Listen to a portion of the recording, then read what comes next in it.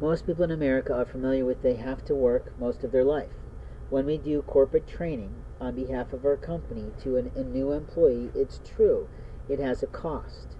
It has a cost because, generally speaking, we do on-the-job training, or we provide training, and we pay people to be in the training.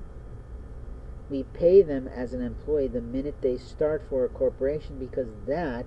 is what today's expectations are. That if I'm giving you my time, I'm trading my time for dollars for your company. There are other people in the world who trade effort for dollars, and as a retail employee, you've got to teach people that. And it's unfortunate that it's sort of your responsibility, but today, when you're dealing primarily with sort of undereducated population as your employees, because other people you might consider overqualified and too educated for your job, despite the fact that they might need the money, is that you have to remind people about the customers that come to a store and all the walks of life that they come from. And all the walks of life that they come from helps you to talk about what is and isn't. And I'm struggling in a way to talk about this at this moment, the employee's responsibility to a consumer and their life. This is where we get into sort of the bad behaving employees conversation, and let the group of people give you lists of what they've experienced, what they've observed, and what they know about from the world of a bad behaving employee. At the present moment, we see a shitload in the political marketplace and in the news of bad behaving employees of a city who are called police and law enforcement and sheriff. Many jails, many sheriff's departments are being sued in class action lawsuits, and many police officers who are immature, old football people, old sports people, old marine people, whatever, old military people, are out of touch with how companies work and can illegally and immorally impact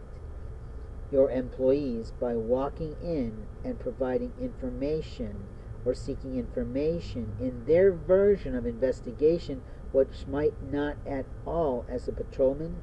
be their duties for their quote-unquote company or group for the city police. What I'm trying to say to you is that the power of information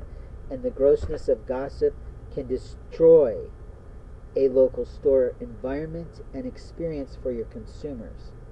What I'm also warning you about is that there are people who will lie and steal from your company by pretending to be employees or accelerating their actual job duties in the community to behave as if they have the right to direct your employees.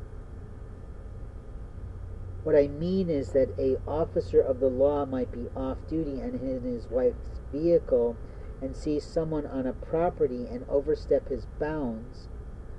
to imply that someone doesn't have the right to be on a public space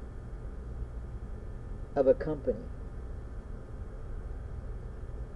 The truth of the matter is that people often look for a place to get out of their car to do things, but at the same time, if the person does not have a car, we cannot necessarily call it loitering. And we should not, under any circumstances, have low-level employees calling property management companies to complain about the different types of demographic sets that are on properties today, because more and more people will be dying of COVID, but more and more people will be facing poverty today. So the employee has to be reminded of whether or not your state is an at-will state and whether or not they could be fired for disavowing their company licensing of their rights to be an employee representing their company. And I guess this is the best way to say it, because a company employee is representing your company at all times. Whether they're inside of the store, outside of the store, helping someone pack something in their car, or whether or not they're on their break in a uniform, they are representing your company face.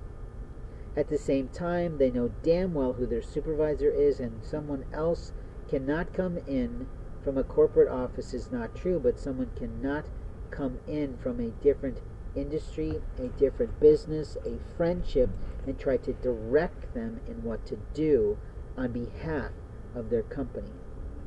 At the same time, most people who are between 16 to 24 do not have a fully developed adult brain according to scientific fact, which means they're not going to process the company above themselves. Even managers who are in their 40s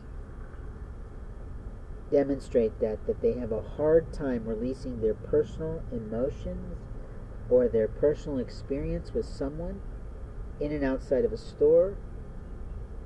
when a customer comes back to their place.